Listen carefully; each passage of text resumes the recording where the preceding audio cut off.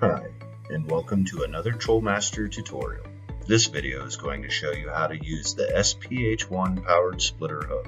The SPH-1 is a powered hub assembly that needs to be connected to a 120 volt power source with the provided power supply cable, and amplified signals will be sent to anything connected to the SPH-1. The SPH-1 can be used on the sensor port and the device port of your controller.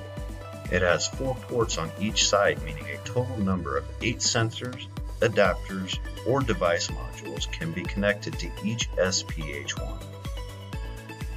And all these sensors and device modules will be connected through the splitter hub to the controller. But remember to keep in mind that you can't mix sensors and device modules on the same SPH-1.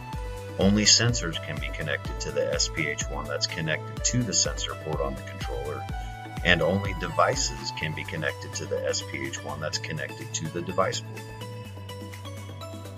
The SPH-1 can be used on all controllers from Trolmaster, like the Hydro-X, the Hydro-X Pro, Carbon-X, or the Aqua-X systems.